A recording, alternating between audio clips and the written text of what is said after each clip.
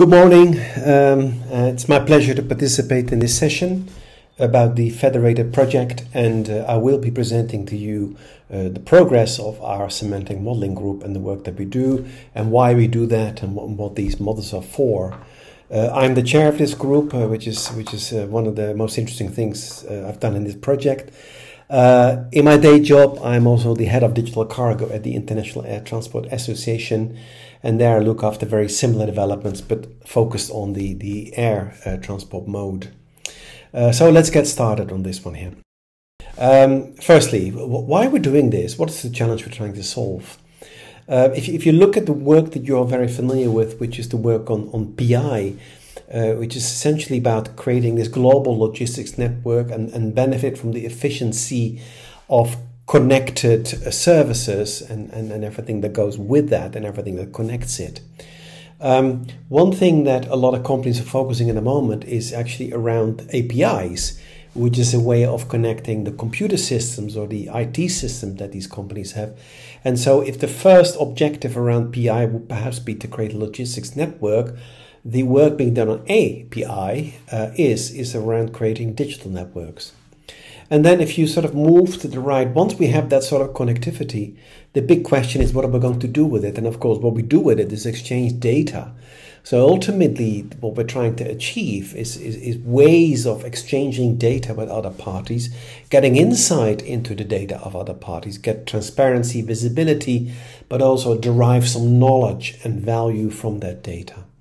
And so it's the area on the right that we're focusing on here. In my work at IATA, we're doing very similar work around the One Record project, and there's also the other activity of which also is a session here at this conference around the Internet of Logistics, and in that session we'll explain very similar things, but of course it's a slightly different focus.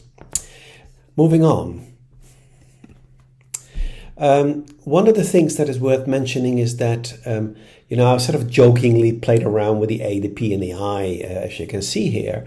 They're not really related. It was just something that I noticed. But the work around data and AI is very, very closely related. Often these days when we think about AI, we think about things like machine learning. But actually, a lot of AI work that was done before machine learning is from a very different nature. And all of that starts with data models, which relate to what we call semantic models, which is more about the context and meaning of data. This then leads to an ontology, which is essentially the description of that. This very narrowly links to knowledge graphs, where we capture data and understand how it relates to other data via that ontology. And that then leads to artificial intelligence, because once you have a knowledge graph, you can query it and learn things about the environment of which you have received data. Okay, so you can see that link there. One of the things that needs to happen and is happening in the moment is around how we view data. Back in the old days, maybe the days of COBOL and that sort of era, we only were concerned about writing computer code that was able to generate documentation. We then abstracted the information in that documentation into something that we call data models. And then the code interacts with these models. And so that's where we more or less are today in terms of the bulk of the systems, but also the bulk of the standards. So a lot of the data standards that are out there are actually based on that concept there. Right now, there is a move to go and sort of abstract even more, away from the code and away even from the data models into something that we call ontologies. And ontologies, and I'll be talking about it a lot more during this session, allow us to create data models. So we still have the data models, but actually we have a way of describing them using ontologies. And what is neat, and I just said that, there's a very direct link between ontologies and knowledge. And that is something that in the era of AI is something that we absolutely care about. So, a couple of years ago, as the FEDeRATED project started, we realized fairly quickly on that we needed to do something about how to integrate all of those data models from the various transport modes. Because ultimately FEDeRATED is about creating interoperable systems across the various modes. And so we need to do something about data. And so we agreed to create the semantic modeling group, and the objective of that group was to essentially integrate the existing models and standards and even ontologies where they exist in such a way that federated semantic model could act as a go-between, if you want, a common and uniting model. And I will talk about how we do that, but that was really the vision here that we're trying to implement. And so the way that we do this, or we did this, is we first took a number of data models, and we sort of, from the various modes, air, road, maritime, and rail, and we used that to create a first draft of that semantic model, that federated semantic model. But as you can see, not all the travel modes are there, transport modes are there. And so we now go to the next step, which is where we then validate that semantic model that we created and try and map it to third-party data models or even ontologies and figure out whether or not this works. And if it doesn't, then obviously we have to fix something. Or if it does, then, we get a tick box that we're on the right track here. And then lastly, since FEDeRATED is a large project with a large number of living labs or pilot implementations, we now use that semantic model to make sure that these various implementations actually are based on that semantic model, or if not based on it, at least are able to align or map to it. Then in theory, we should be able to interact with any of these living labs without further ado. So that's sort of the underlying objective here. So what is this semantic model that I'm talking about? At the highest level, what you can see here is that there's a certain number of concepts, right? It's about semantics, it's about concepts. All of them, You've heard about transport means like, airplanes, trucks, ships, you name it. Goods, we have products, we have the notion of equipment, but we also have sort of the business and compliance type things like legal or natural person or a customs item or a business service. And then lastly, we have the concept of a physical infrastructure around nodes and hubs and places. And so when you put all of this together, what you see is that in the center here is the notion of an event. And an event is actually what connects any of the two bubbles, okay? And so that is sort of the high-level model that we developed. We broke this into 5 modules. I say us. In fact, we've had a lot of support from the Living Lab in the Netherlands, with support from TNO, the Research Institute, and I have used some of their material as well, and I appreciate that and thank them for it. So they structured this ontology into 5 modules. You can see them on the left there. And so if we sort of zoom in, what you'll see is that these 5 modules have relationships between them. In fact, there is the 5th model I didn't mention is something we refer to as classifications, which is essentially code lists. Okay, there's no transport and logistics without codes. We all know that. But if we just put it on the side, what you then can see is that each of these digital twins and physical infrastructure and events and business services have a structure inside them. Okay, so we've structured it like that. And rather than try and read that, which I'm not even sure is physically possible, let's just zoom a bit more. For example, here we look at the logistics twin of the digital twin. And so what you can see here is things again that transport means equipment. For example, if you look at equipment, you have containers and trailers. Or if you look at products, it's the products that we ship, like bulk product or consumer products, etc. And so as you can see, we sort of can zoom into this semantic model and learn more about what are the semantics, what are the concepts that are happening inside logistics and transport. And one thing you have hopefully noticed is that this is indeed not mode dependent. Any of these words I've used, any of these concepts that I mentioned are used across the various transport modes. There may be some dialect, some words may or may not mean exactly the same thing, but that's fine. And not all of these things exist in every transport mode. But again, that's fine. The model will cover it all. Now we have a similar level of detail for all the other ontology components. If I go one step further, I now enter in the code, right? There comes a point when PowerPoint doesn't work anymore and you really need to sort of start digging into it.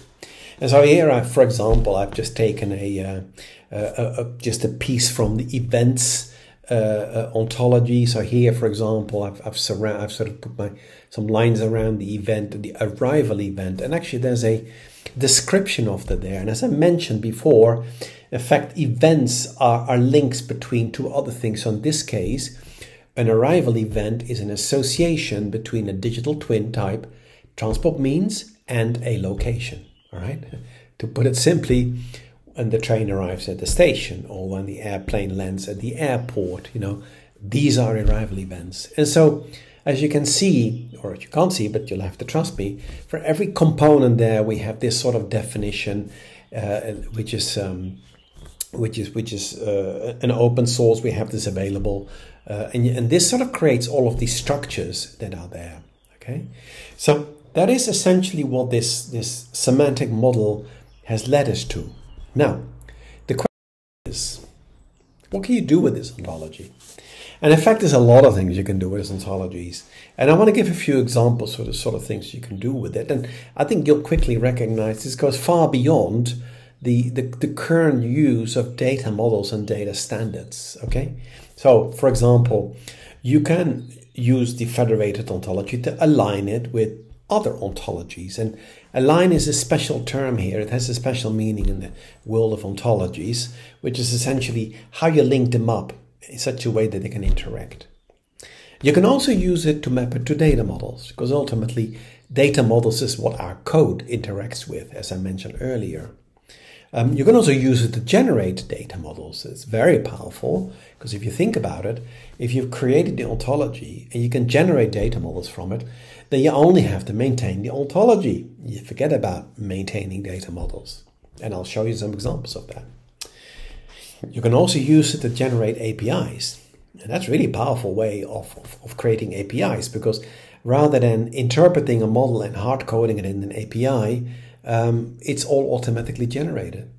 So think about that for a second. So now we only have to maintain this ontology, which is in a descriptive language that is part of our vocabulary as logistics and transport experts. And all of that to directly generate data models and APIs.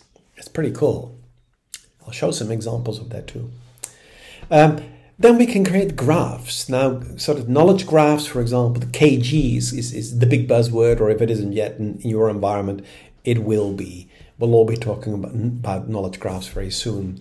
Knowledge graphs essentially are these sort of a graphical representation of the structure that's inside the ontology, and that contains knowledge.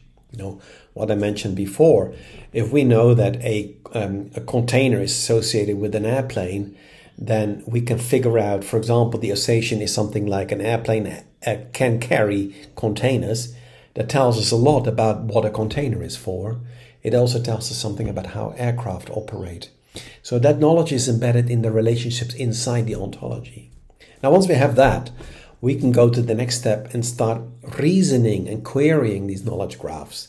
And now, if you think about it, the stuff you normally do with Google, you can now start doing that with your logistics environment and start asking questions about the sort of freight that you need to transport, the sort of destination, what capabilities you're looking for, and the knowledge graph will give you the answer. So it's really a very nice progression from something that originally was just a data model, or even before that something was captured in documents, to something that our modern systems can interact with automatically, okay, without us needing to read a document. So let's look at some examples here. For example, we did an interesting experiment or exercise with the European Union Agency for Railways, where they have actually implemented or created their own ontology, their own knowledge graph, and they have a really nice application because they also have all the data that goes with it. So when you look at that system they have developed, which again is based purely on an ontology, they can query the status of the railways, they can query the status of the trains that are running on them, and anything you want to do in that environment. Now, what's interesting is that if you now go to the left and you look at the federated ontology, the federated semantic model, what you may have picked up from my earlier slide, that it's actually relatively high level. It's really about location, a business contract, equipment, it's sort of the high level language of logistics and transport. Whereas if you go into the European Union Agency for Railways ontology, ERA, you will see that there's a lot of detail in there. You can find out the information about the gauge. You can find the information about disruptions and incidents that may have taken place. None of that actually exists in a federated environment. So essentially, when we're talking about aligning ontologies, it does two things. On one hand, we compare that the models see how they compare, but also how they relate to each other. And so what you could imagine here is that if you align your ontology, or in this case, the federated ontology, with other ontologies, you're creating an ever-expanding network of knowledge and concepts about logistics and transport in very, very specific special areas. So this is something that grows. What I personally like about it is that the ERA have done all of the work without necessarily knowing that federated ever was going to exist. In the same way that the work we're doing at IATA with the One Record project, where we have an ontology for air transport, I sit down with air transport experts and we talk about what happens inside airline operations, okay? The people at ERA have no idea what we do at IATA, and nor do we have any idea what they do. It doesn't matter. We are the experts in our domain, they are the experts in their domain, and when we take these two different domains together and we align them with the federated environment, what you now get is a very large body of knowledge that's been constructed by various different agencies and entities that all put their knowledge about their semantics, about their semantic models together. Okay, so that's really very, very powerful. You can also sort of take this really to ground level, I would say, and integrate an ontology like federated with a system like TradeLens. Okay, so the exercise that was done here was to take the TradeLens data model, which was, I think, exported into a CSV file just for convenience. This was then taken into federated in an RDF file, which is the common format for ontologies and semantic models, and then used to see if we could map that. And by mapping it, we could then make sense of the data that comes out of TradeLens. That's a one-off exercise. Once you've done that, you can start pulling in data from TradeLens, and as you'll see a little bit later, you can push it out into another data environment. Okay, so mapping is not the same as alignment. Mapping is really about how you transform data from one format to another, whereas alignment is about how you connect different ontologies. Okay, I hope you can see the subtlety here. Now, as I said earlier, you can use ontologies to generate data models. So the example I'm showing here is actually from a different ontology. It's the One Record ontology that the airlines have created. And you can almost sort of, you can follow just from the description of this thing, that there's the One Record ontology. Okay, it's a working draft because it's the latest version. What you can then see is that we have an ontology for the API, which generates JSON LD files. JSON LD is JSON linked data. It's a JSON format, but it is a special dialect used for linked data, which is something that's very useful in semantic models. And then we use that to create some what we refer to as cargo-related models, such as, for example, CO2 calculation method.json. And if you were to go down, and I won't do that in the interest of time, what you'll see is that the entire file structure is directly generated from that single One Record ontology, which is pulled out one part, which is the CO calculation method class. Okay, and so that's really powerful. That's really powerful, and it's actually the way we use it is that, as I said before, we maintain the ontology and we generate 50, 60 different data models for different things that we want to do with that without human intervention, which is pretty cool. Similarly, and equally powerful, if not more so, we use exactly the same model, exactly the same ontology to automatically generate APIs. So what you essentially have is that you have a description of the data in the semantic model, And you can use that, like I just said, to generate data files, but you can also generate that to create an API which has all the constraints that go with your semantic model. So, for example, if the semantic model defines that, I'm making this up here, but that, for example, an airway bill needs to have a shipper's address and a consignee address, then the generator will actually take that constraint, and when it creates the API, makes that requirement in such a way that when you submit the data to the API, it will check that the right data elements, in this case a shipper's address and a consignee address, are actually there, and if not, it will generate an error and send it back and say, sorry, your data your data submission is badly formatted, it misses these and these elements. And so again, that is a completely automatic generation starting from a ontology in RDF into essentially a Java API. We have this running. In fact, what you can see here, for those that know, this is a Swagger document that goes with that API, which gives an indication of the fact that there is in fact a real API behind it. I promise you I did not Photoshop this one. Next one. You can also look at the ontology and look at it as a knowledge graph. So here I've taken, for convenience, because I had it, a graph of the one record ontology. Now, again, one record is closely related in terms of concepts with FEDeRATED, so this could have equally been the FEDeRATED model. But as you can see, there's a lot of things that relate to a lot of things. So actually, it's just a huge mess. It's really not a very convenient way of looking at data, but it sort of tells you how things are interrelated. The sort of ontologies are not trees. They're far more complex than that. Everything relates to everything.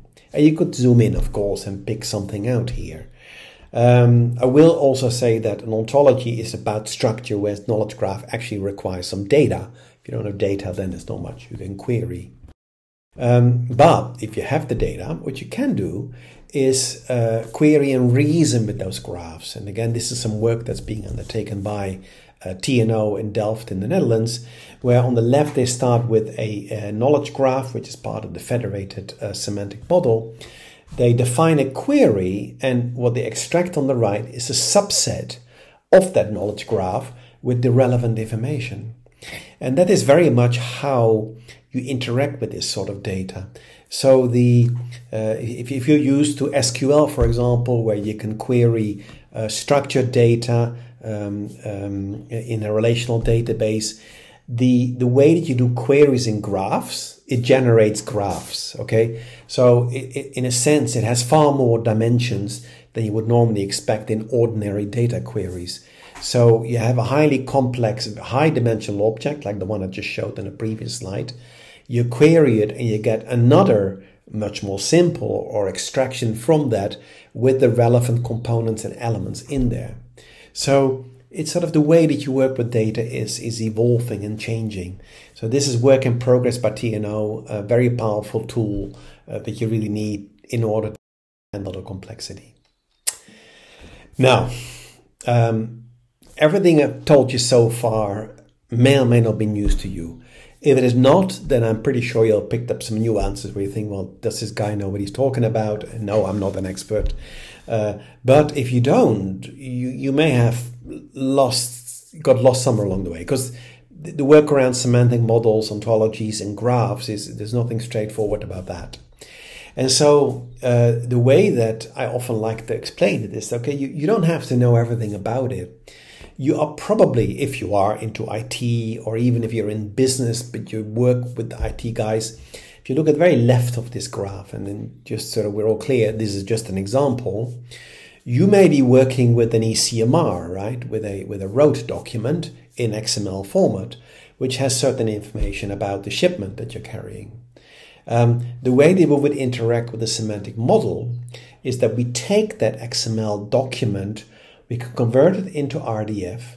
We then run a query on that in some sort of graph database or in a Sparkle query or whatever graph query language you'd like to use, and use that in order to feed into the semantic model the information that we have. Okay. Then on the other side, what you can do is say, okay, I have some information. I want to convert it into an airway bill environment, e-airway bill in this case.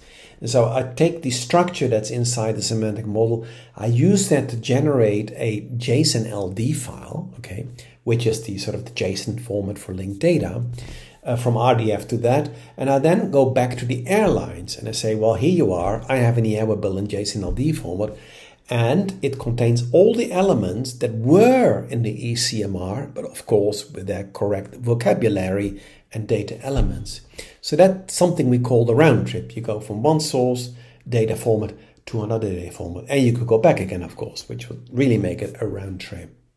Now, what I've seen is that different people have different levels of interest in this sort of work.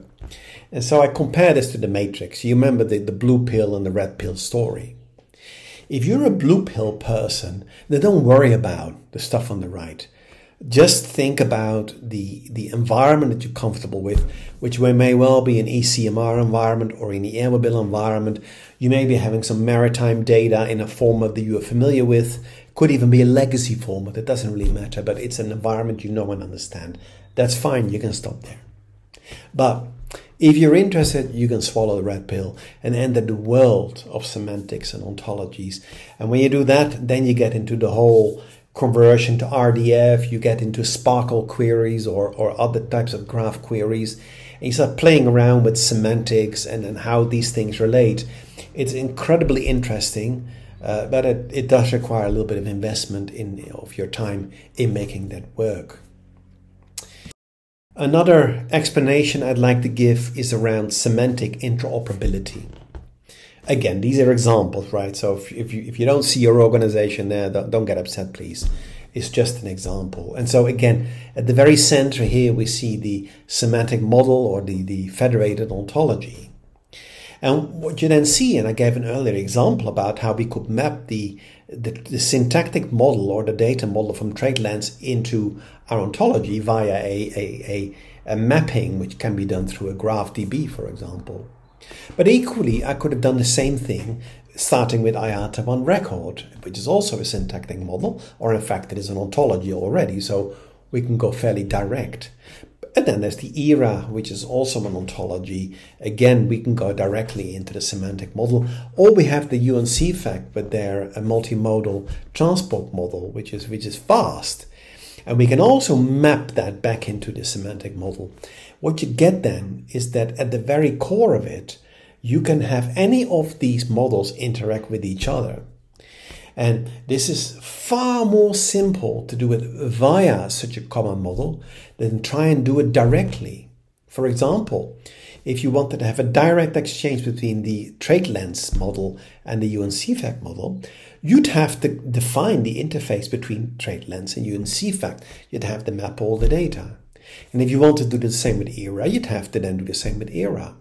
And I think if you would count the lines in your head, you'll see that from the syntactic model of one to the other, there's at least already 4 connections between them and 2 across.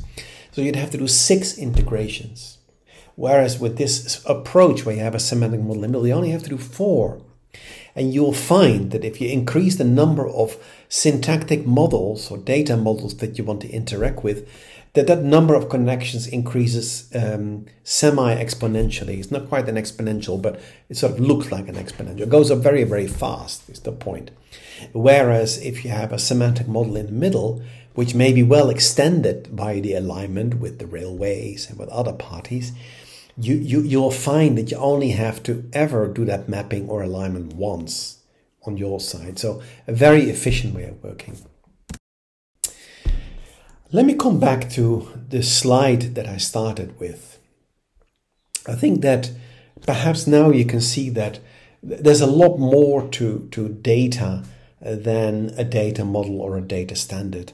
There's a whole world of semantics and graphs and ontologies around this. And in my view, and I think it's shared by many people that work in this domain, this is absolutely the way forward, okay? So to use semantics to capture complexity in networks, complexity in data that represents the networks, is an absolute necessity to do.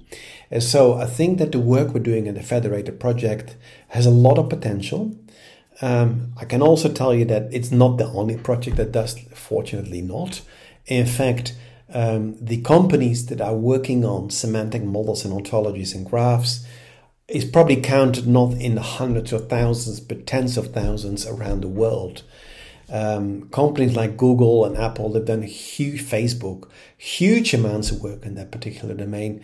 And so the number of semantic models, ontologies that can be linked together is so big that if you were to map it on a graph, you wouldn't see the detail anymore because there's so much already. So that's very much, in our view, the way forward. And I think one of the interesting questions that could be debated is how all of this links to the physical internet. But that I will leave for a discussion. So with that, thank you very much, and I appreciate the opportunity to be able to brief you on this topic. Thank you, and looking forward to discussion to follow.